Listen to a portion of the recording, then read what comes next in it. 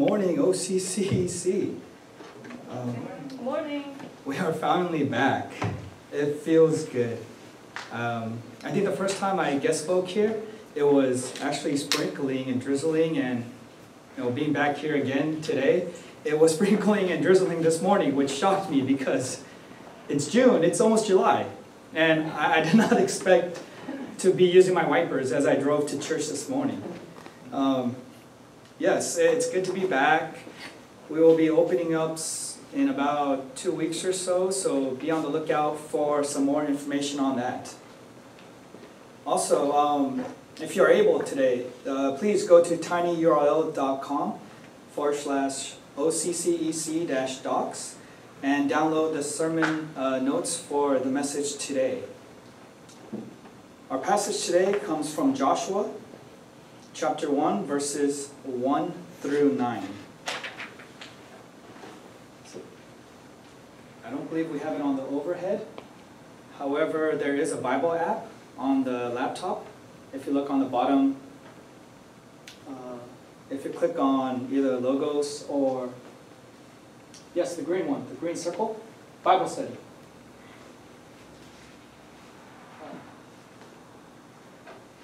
Joshua what? Joshua chapter 1. And if you right-click that tab in the middle, or just click the tab in the middle, a little lower, the arrow, yes. Or just click on it. There we go. It's the first service back in the main worship room, and we are a hot mess, but we are gracious and we are thankful for the Lord. There's actually ladders, there's wires hanging. We had a lot of trouble with the AV and the overhead stuff, but God is gracious. We have an awesome team. They worked so hard to even get this screen up here, and so we're very thankful for that. Please be sure to give a clap on the comment section below. One of the things, I think looking at the screen on the phone, what's being projected is that we're kind of dark right here. And I was thinking, we should have prepared better, maybe we could have got more light up here. But as I was looking at that screen, I realized the things that are lit. The Word of God is lit, and the cross is lit. I mean, praise God for that. It is the cross that should be magnified. It is the Word of God that should be glorified. And so it's okay if I sit in darkness, as long as the right things are being lit. So praise God for that. Our passage reading comes out of Joshua chapter 1, verses 1 through 9. Please give your full attention to the reading of God's Word, holy and inerrant Word. This is what it reads. After the death of Moses, the servant of the Lord said to Joshua the son of Nun, Moses' assistant, Moses, my servant, is dead. Now therefore arise, go over this Jordan, you and all the people, into the land that I am giving to them, to the Lord, to the people of Israel. Every place that the sole of your foot would tread upon, I have given to you, just as I promised to Moses, from the wilderness and this Lebanon as far as the great river, the river Euphrates, all the land of the Hittites to the great sea, towards the going down of the sun, shall be your territory. No man shall be able to stand before you all the days of your life. Just as I was with Moses, so I will be with you. I will not leave you or forsake you. Be strong and courageous, for you shall cause this people to inherit the land that I swore to their fathers to give them. Only be strong and very courageous, being careful to do according to all the law that Moses my servant commanded you. Do not turn from it to the right hand or to the left, that you may have good success wherever you go. The book of the law shall not depart from your mouth, but you shall meditate on it day and night, so that you may be careful to do according to all that is written in it. For then you will make your way prosperous, and then you will have good success. Have I not commanded you? Be strong and courageous. Do not be frightened, and do not be dismayed, for the Lord your God is with you wherever you go. Amen. This is the holy and inerrant Word of the Lord. Thanks be to God. Thanks be to God. Amen. You know, today we are actually kicking off our new series in the Old Testament book of Joshua. Joshua is probably one of the most important books for young Christians as well as new believers to understand, because it reveals and exposes so much light and insight on how to live the Christian life, which is something we normally wouldn't expect from an Old Testament book. As Paul writes in 1 Corinthians 10, 1 through 6, "For I do not want you to be unaware, brothers, that our fathers were all under the cloud and all passed through the sea, and all were baptized into Moses in the cloud and in the sea, and all ate the same spiritual food, and all drank the same spiritual drink. For they drank from the spiritual rock that followed them, and the rock was Christ. Nevertheless, with most of them God was not pleased, for they were overthrown in the wilderness. Now these things took place as examples for us, that we might not desire evil as they did." It talks about all the things, it picks out certain things that took place a long time ago. And in verse 6 it says, "Now these things took place as examples for us." The book of Joshua isn't just revealing historical events that took place a long time ago, which they did. It was historically accurate. These events historically took place. But they are just more than historical events to be remembered for us. It is history to learn from. History that was written down to teach us about the Christian life. And so when we study the Old Testament, we'll find the New Testament truths and principles illustrated in a physical, relational, and a narrative form for us to understand and grasp. So the context leading up to the book of Joshua, just briefly speaking, I'm going to gloss over a lot of this, but the Israelites were slaves in Egypt for about 400 years. God sent Moses, 10 plagues followed. God set his people free from slavery. They passed through the Red Sea, and they were on their way to the Promised Land. Now, the Promised Land is not symbolic of heaven. It's not a type of heaven. It's not reflective of heaven. When we get to heaven, there's not going to be walls of Jericho to pray over to fall down. There's not going to be giants to fight or wars to take part in. There's not going to be sin to weep over in heaven. No, none of this. The Promised Land. No, the Promised Land is the intended life for God's people. The intended life for God's people. Yes, it is a physical land, but it is more than just dirt and rivers and hills. It's the promised life that God intended for his people. It's like a degree from Harvard. You know that piece of paper that costs about $200,000? Yes, on the one hand, it's an exalted piece of paper. However, on the other hand, it represents something else.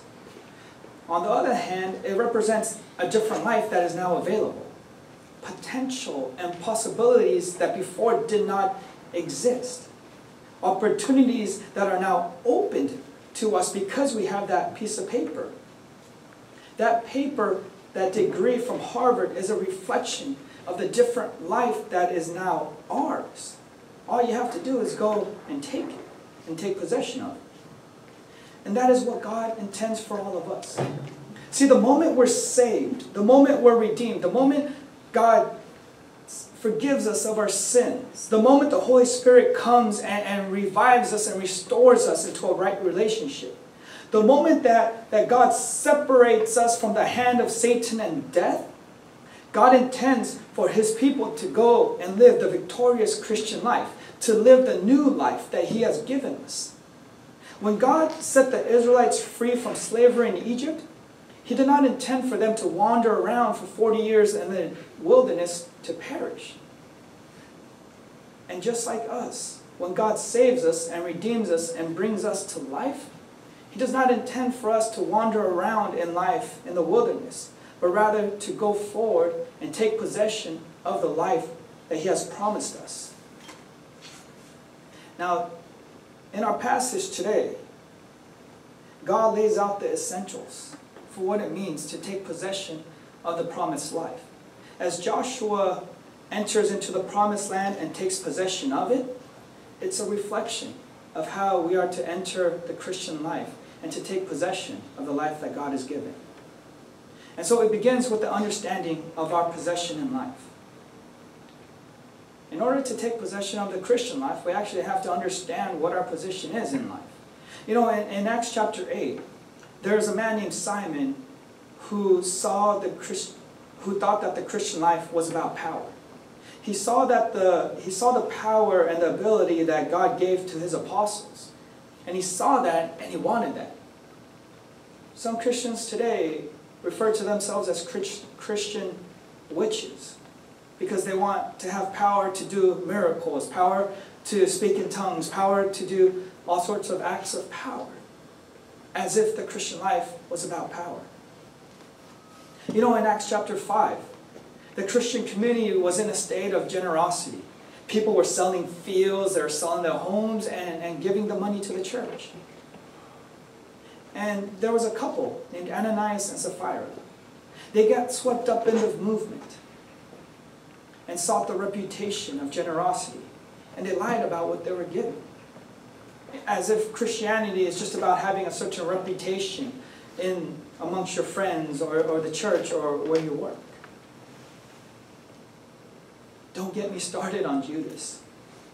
You know, Judas in John chapter 12, when the woman came and broke the alabaster jar and anointed Jesus, Judas took the moral high ground. He said, you know, we could have sold this money for a year's worth of wages and given it to the poor.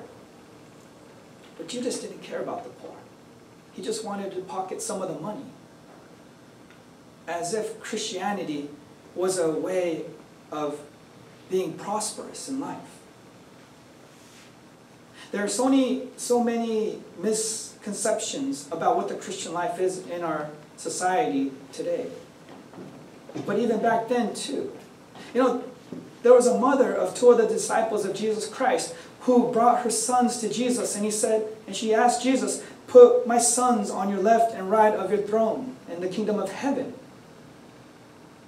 As if the Christian life is about positions and authority. Friends, the Christian life has been, and will always be about servanthood. 3 times in our passage today, Moses is called the servant of the Lord. He was a servant of the Lord, it says, 3 times in our passage. Moses was the one that God used to perform countless miracles and perform works of power that astounded even the non-believers into saying, it's the power of God, it's the hand of God, the finger of God that is at work. But what is he remembered as? What is he called for all of eternity? He's not called the person who brought the Israelites out of Egypt. He's not called the person who split the Red Sea. He's not called the person that performed the 10 plagues or hit a rock and caused water to gush out. Rather, Moses is known for all of eternity, written down in Scripture as the servant of God. After all his accomplishments, after all the miraculous works that he performed, he is known as a servant of God.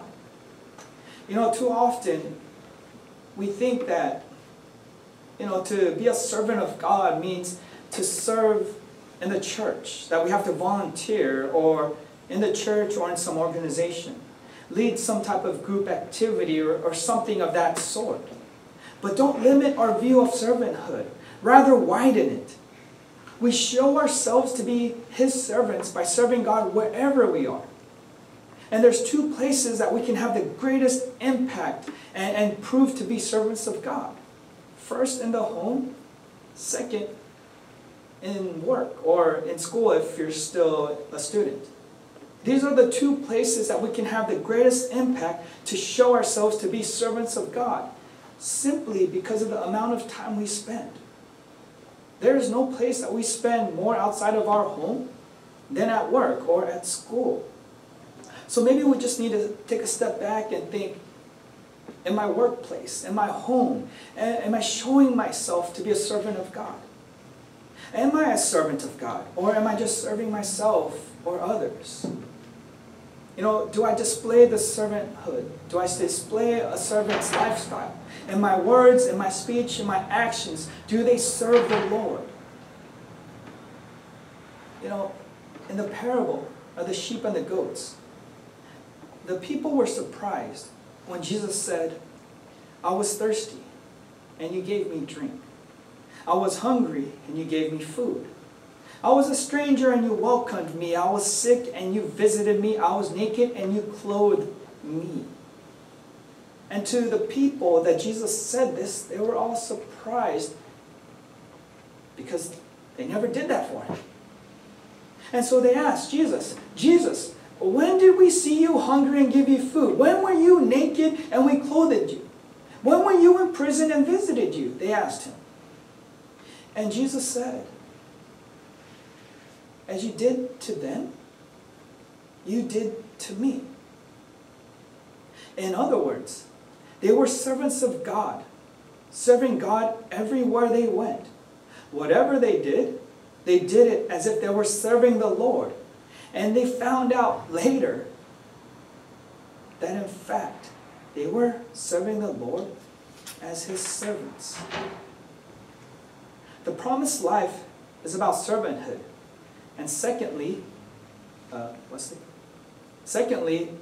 it's about a heart that is moved by the promise of God. Okay, that's not where we are. Could you move forward? Forward, or up?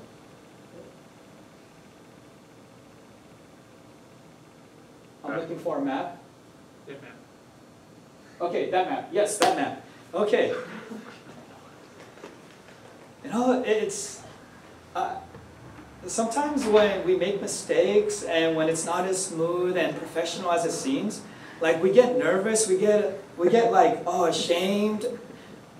But on the flip side, I really must appreciate and glorify God because he takes unskilled servants to use to bring about his work. And so it just displays the humanness of us and our frailties. And so we worship God who calls us and allows us to worship him and to take part in this. And so it's a glorious opportunity to serve, and we love it, and we praise God that much more. Our weaknesses only shows God's generosity. Secondly, it's about a heart that is moved by the promises of God. If we take a look at this image, this is actually the promised land on the left side of the river. If you look at that river going all the way down the middle, that's the Jordan River. That's kind of like the 57 freeway that splits East Orange County and West Orange County from East Orange County. Now, if you look at the next slide, that circle right there on the right side, on the east side of the river, that's land that the Israelites have already captured. They fought the people there, they conquered them, they kicked them out, they settled there. It was a good land. It was a well-watered land. It was, for agricultural societies, it was plentiful. It was a good land. They built homes, they had farmland. They left their wives there to take care of the kids and to take care of their possession. That land was already theirs. It belonged to them. They fought and they won and they conquered and they had it. Now the promised land, on the next slide, is that circle on the other side. Now if you look at this circle, it's about the same size as the land that they already have. It's just inverted. And you got to wonder, they have all this land, they've conquered, they put their lives on the line, they won it, they possess it. Why would they go through all the trouble and cross over to take the other land? Like, why put yourself through more hardship? Why put yourself through more difficulty? You already have this nice land over here. Why go cross over to the Jordan River? Why risk our lives for something that we don't need, you could say? In verse 2 through 7 of the next slide, it reads this.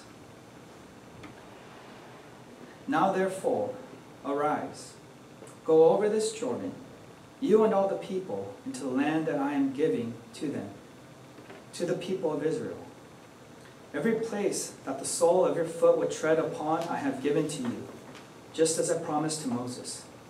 From the wilderness and this Lebanon, as far as the great river, the river Euphrates, all the land of the Hittites to the great sea, towards the going down of the sun, shall be your territory.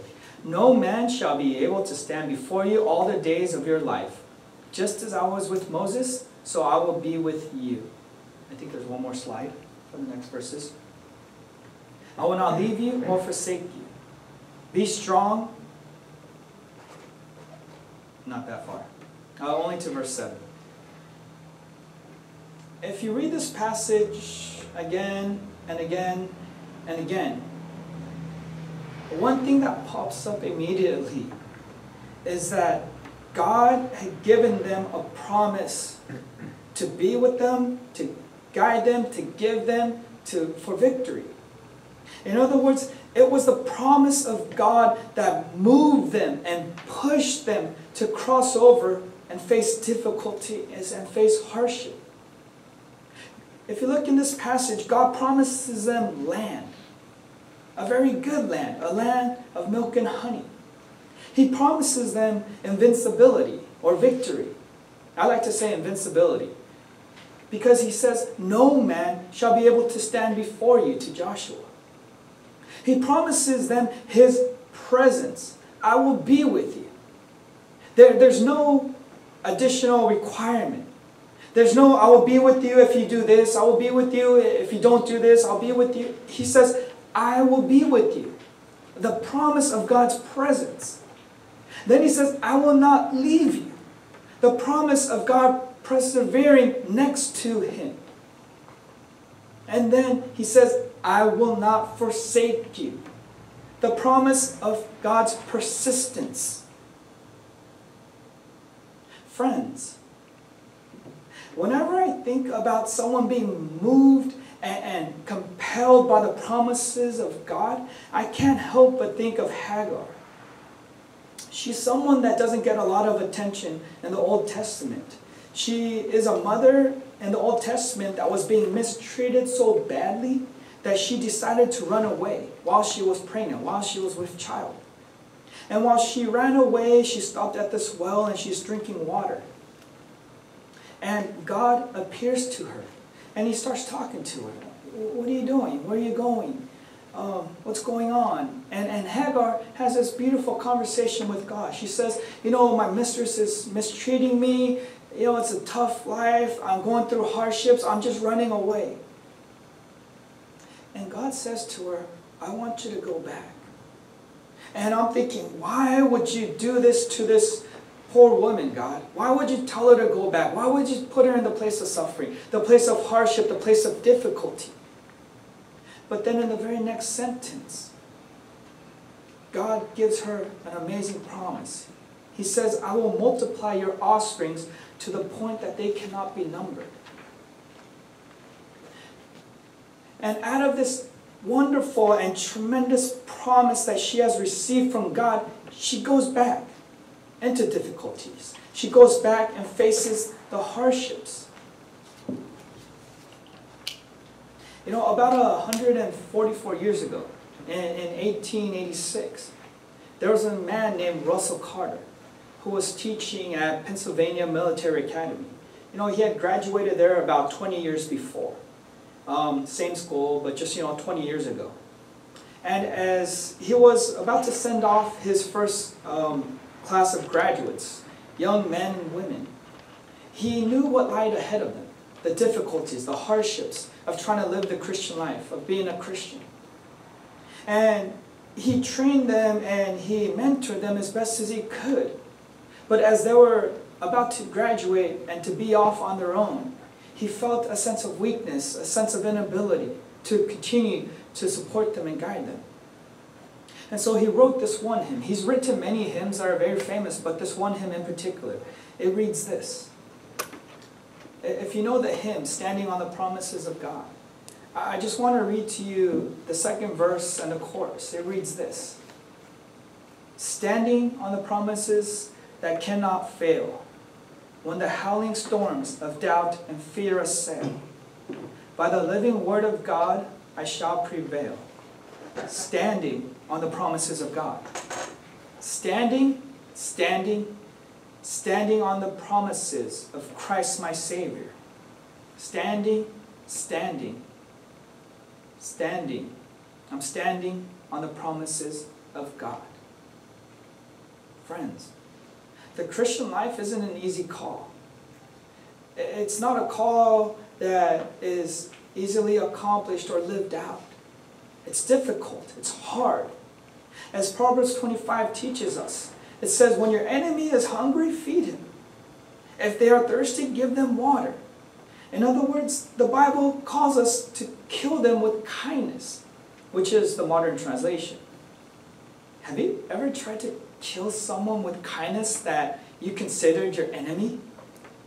I mean, someone that was really bad to you or mistreating you or just picking on you. Did you ever try to kill them with kindness? It's not easy.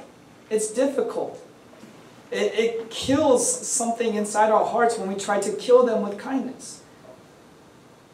But here's the promise.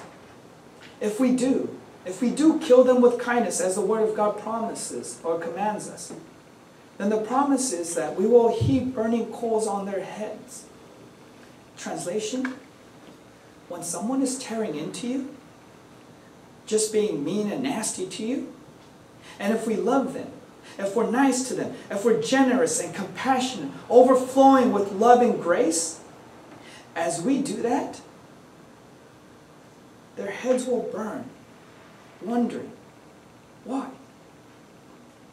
Why would they love me? Why would they be so kind and generous to me? Why would they treat me this way when I treat them differently?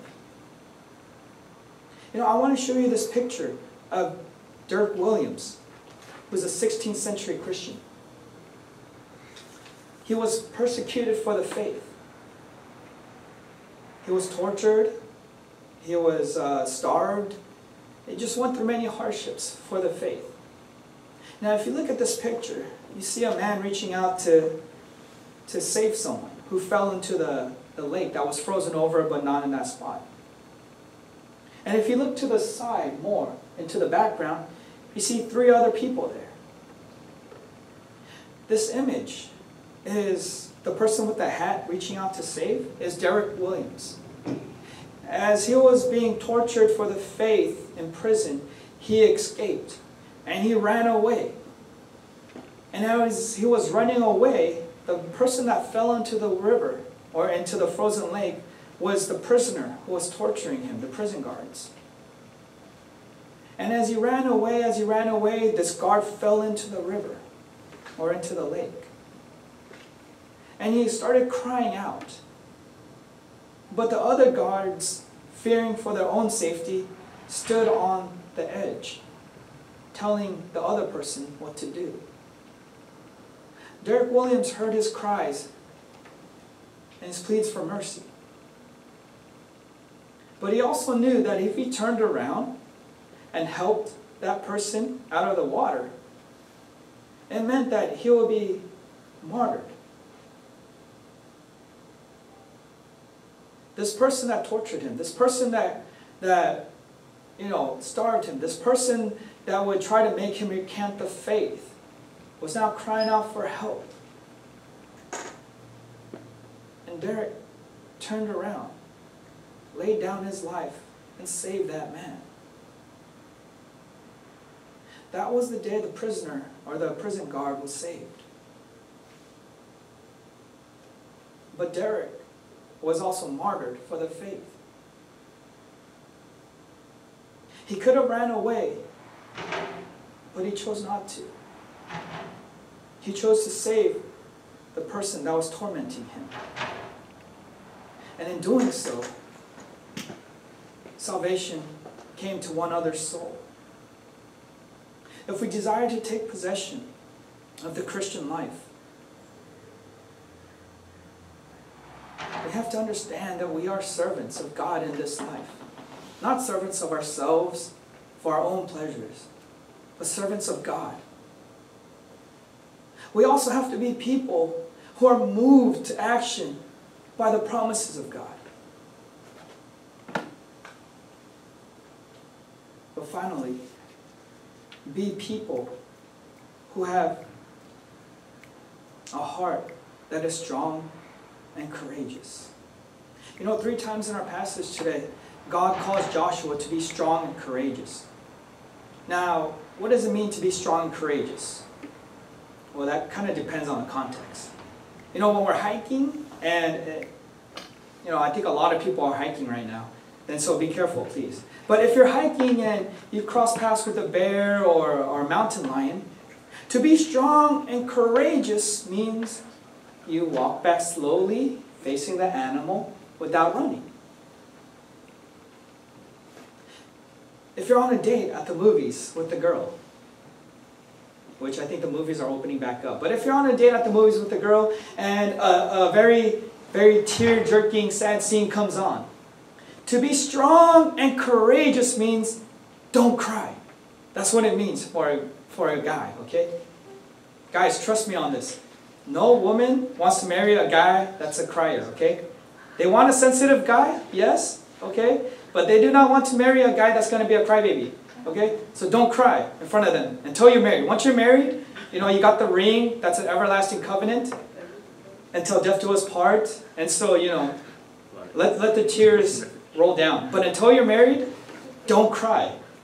I see some nods from our women in the audience, and so they are agreeing. Yes. If your boss is yelling at you for something you did wrong, or maybe just because, stuff flows downhill, if he's yelling at you for that reason, to be strong and courageous, it means that you keep your mouth shut and you take it, because job security and paying the mortgage is very important. That's what it means to be strong and courageous. In our passage today, God gives us context of what it means when He says, be strong and courageous. If you look in the first one, verse 6, it says, be strong and courageous, for you shall cause this people to inherit the land that I swore to their fathers to give them.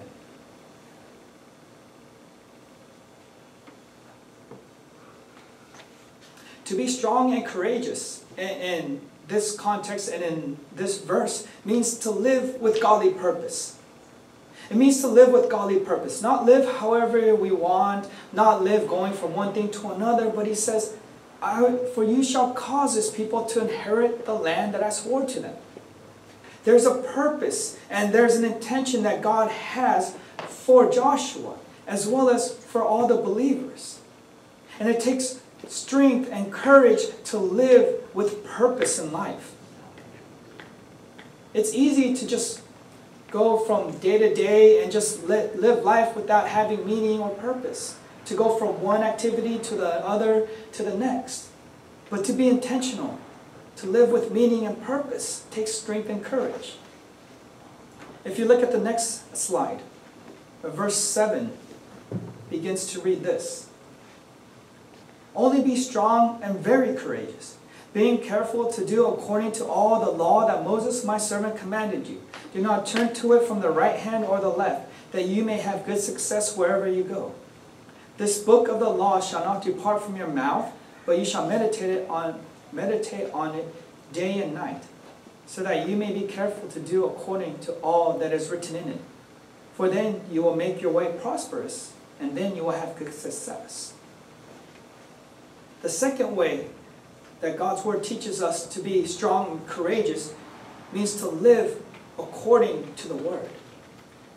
To live according to the Word.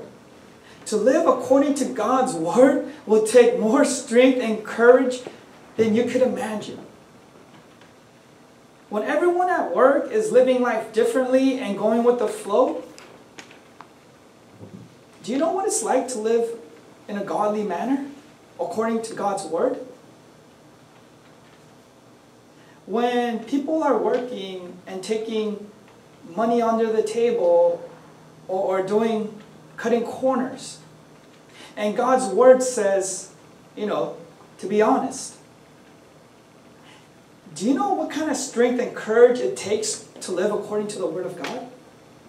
Or maybe your family right now, especially with all the stuff that's going on in the culture, is you know what, I'm going to step back away from that one, okay? But living life according to the word of God is not easy. It takes tremendous strength and courage to stand for the word of God.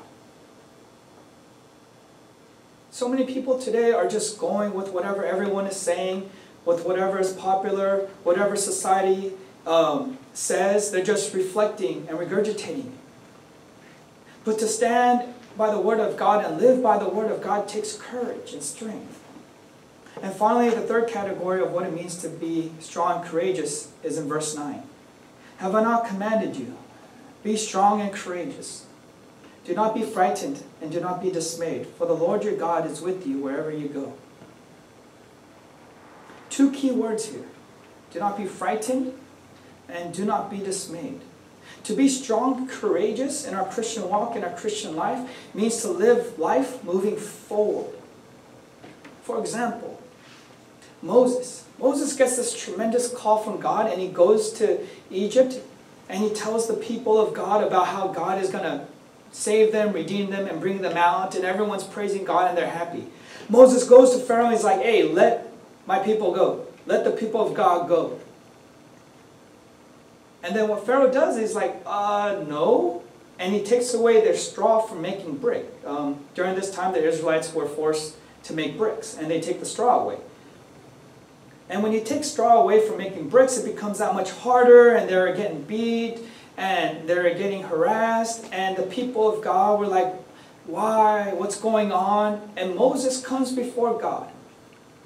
At the first sign of trouble, at the first sign of hardship, after receiving the word of God, receiving this tremendous calling, at the first sign of difficulty, he gets frightened, he gets dismayed, and he goes to God saying, why did you bring these people out? Why did you ask me to come here? Only bad things are happening. And he seems to break down. Joshua. When Joshua crosses over into the promised land, as we'll see in a couple weeks, victory over Jericho, the walls fall down, right? We know that story from elementary school. But then he goes to Ai, which is a small town. And so he just sends, 2,000-3,000 people to go and capture it. But then the people of Ai overcome the Israelites. And they have a defeat. And at the first defeat, after receiving all these promises, after crossing over the Jordan River, after receiving this great call to accomplish the work of God, at the first sign of defeat, or hindrance, or difficulty, Joshua falls down before God. He says, oh God, what's going on?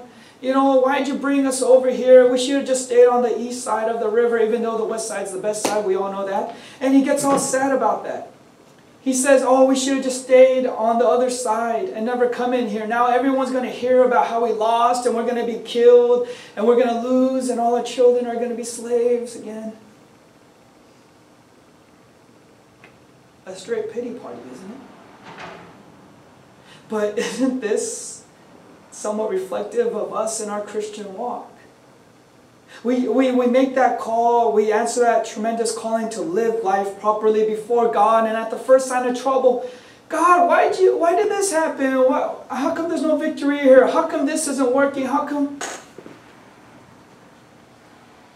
Be strong and courageous.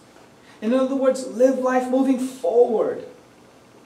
Don't look at the past. Continue to move forward in Christ. That's the calling of the Christian life, to move forward and to conquer and to be victorious. We fall down once, yes. We fall down twice, yes. And we will fall down many more times. But the grace of God is there. The promise of God is there. The calling of God is there. The strength of God is there. Continue to move forward, friends.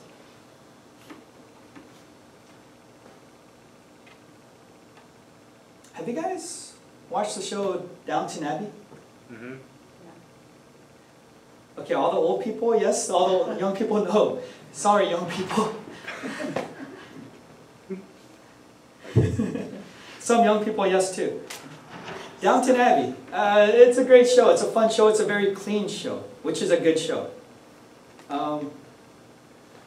But Downton Abbey, it's about this family, this man named Robert Crawley, who, about 100 years ago, was the Earl of Grantham. That's about, an earl is about 4 steps removed from the king. So you have the king, the princes, the dukes, and then you have the earls. So about 4 steps removed from the king. So he's a very, very high-ranking man. This man, Robert Crawley, has 3 daughters, Meredith, Edith, and Sybil. Now Sybil's the youngest one. She's more open to different political views, and she's a wild child. But Sybil marries the family chauffeur, who is named Tom Branson. That's a big no-no, especially back then. You have your positions of authority, you have positions of servitude.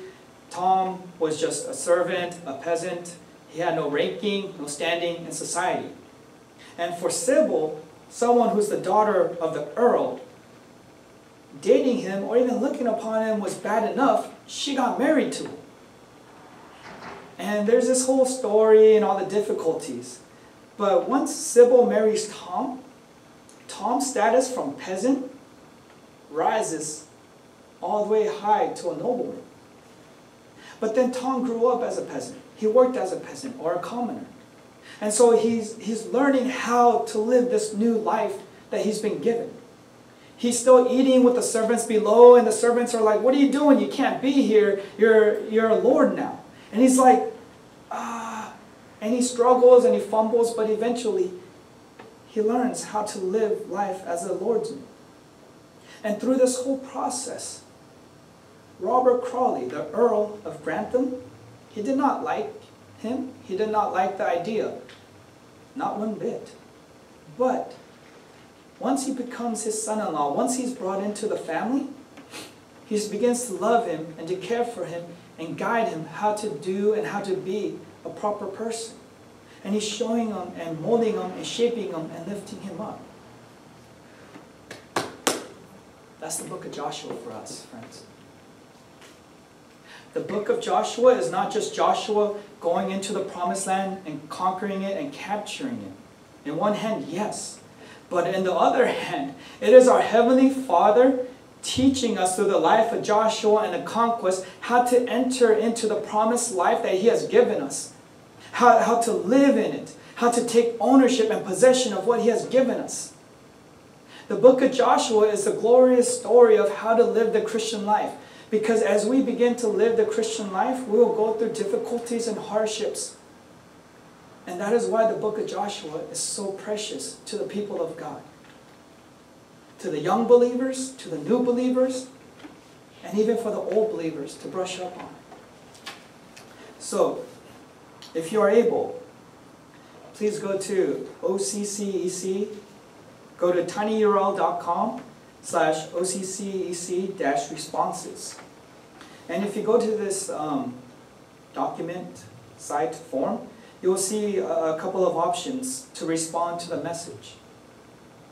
Check A if you will widen your understanding of what it means to be a servant. Not just being a volunteer in the church, but rather widen our understanding and horizon of servanthood and live it out daily, regardless of where we are, whether it's in the home, the workplace, whether we're shopping at Walmart or Target. Check B if you will make a commitment not to settle in the past defeats, but to move forward in Christ. Friends, we all go through hardships. We all have moments of defeat and moments of weakness. We all have that, and it just means that we're human. But God gives us grace, God gives us mercy, and God gives us His promises to continue to move forward in Christ. Check C if you will commit to reading daily so that we may live according to the Word of God. You can't be strong, courageous, living according to the Word of God unless we are actually reading the Word of God, friends. check D if you will daily begin to fill your heart with God's promises so that you may be encouraged in difficult times. I think D is one of the most practical things for young believers to do, to memorize Scripture. Because when we go through hardships, when we go through situations that we question what we should do, by the grace of God, more times than not, we are reminded. Scripture begins to pop up into our head where, oh, this is what the Bible says, or oh, this is what God's Word says, to lead us and to guide us, and to be encouraged. Also, check D if you're interested in baptism class or becoming a Christian, and leave your contact information. We'll be having baptism classes when we open back up, and also baptism. Let me pray for us. Lord, we glorify you and praise you. We thank you. We thank you that you are such a good Father, that you leave us not to figure things out for ourselves, to wander around in darkness trying to stumble in this life. But you, by the Holy Spirit, by your saints, have written your word down to guide us and to teach us and to shed light on how we are to live this Christian life. We thank you for the book of Joshua, where we can learn how to live, how to face obstacles, how to confront defeat. We thank you that your people wrote it down and you preserved your word for us to read, to learn, to cherish. We ask in the coming weeks that you will give Pastor Ted and me great wisdom and insight into your word to discern properly how we, as your people in our generation today, may take your word and be guided by it, so that your word can lead us into accomplishing and inheriting and taking possession of the life that you have given us because of the work of your Son, Jesus Christ. Father, we thank you. Truly you are good, and you lead us according to your word. In Jesus' name we pray. Amen.